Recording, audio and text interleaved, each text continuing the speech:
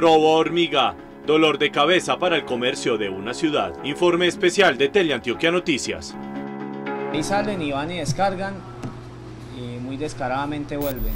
En este video se registró cómo personas salieron con artículos bajo sus prendas. Aproximadamente nosotros decimos que van unos 2 millones de pesos que nos han hurtado así, a menudo. Ese día perfectamente se llevaron 500.000 pesos en mercancía. Según el último informe de la empresa de seguridad Alto Colombia, Medellín es la segunda ciudad del país que reporta mayores pérdidas por el que es conocido como Robo Hormiga, con una cifra aproximada de 30 millones de dólares anuales. Por lo regular, por ahí 4 se entra a un almacén, salen 2 y ya vuelven a entrar 2 y quedan otros 2 en el almacén. En la actualidad las autoridades tienen identificadas 5 bandas organizadas que constantemente azotan el comercio de Medellín. Las monas, las gordas, los sardinos, las monas de vello, el canoso. Y todas estas bandas y grandes reincidentes se aprovisionan, roban estos productos para venderlos en mercados ambulantes o en buses o en los mercados negros. Las horas en que se disparan los robos, según el gremio de los comerciantes, son a las 12, 2 y 4 de la tarde. Para las autoridades, 5 son los tipos de perfiles de escaperos. Impulsivos, no planifican. Ocasional, han cometido otros robos. Episódico, roban productos sin trascendencia. Amateur, hurtan cosas pequeñas y fáciles de ocultar.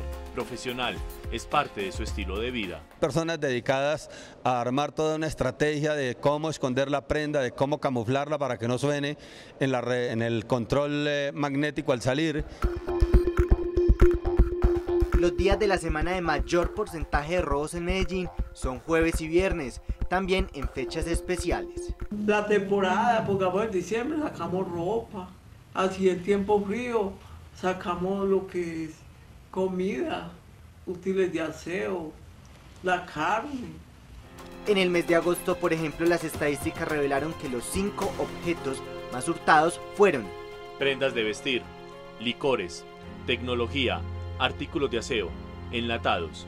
Por otro lado, las mujeres son las que más se ven involucradas en este tipo de delito, con una participación del 55% frente a un 45% de los hombres. El rango de edad va desde menores de 18 años hasta mayores de 57. Están utilizando inclusive algunos elementos que están bloqueando y que interfieren en el sonido de las alarmas. Utilizan ciertos papeles de aluminio especializados con un gran desarrollo también y gran ingenio. Los escaperos se las ingenian a diario para lograr sus objetivos. Una de las técnicas actuales es el uso de este imán, que cuesta aproximadamente 30.000 pesos y solo se consigue en Bogotá. Lo que hacen los escaperos con este imán es romper las alarmas de los productos y así salir tranquilos sin que los sensores de seguridad los descubran. En Colombia existen 2 leyes que condenan a este tipo de delincuentes. Por un lado, el Código Penal colombiano, donde están establecidos los tipos de delitos, y la Ley 906 de 2004, que indica cómo es el procedimiento a seguir cuando una persona comete un delito. Esta persona debe ser puesta a disposición de las autoridades competentes, debe ser conducida a una unidad de reacción inmediata, debe ser puesta a disposición de un fiscal y este fiscal definirá la situación jurídica de esta persona dentro de las 36 horas siguientes.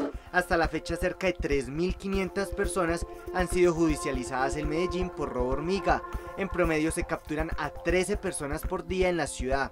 Se estima que del 100% de los casos, el 60% son cometidos por empleados de los mismos establecimientos que sirven de cómplices a los escaperos.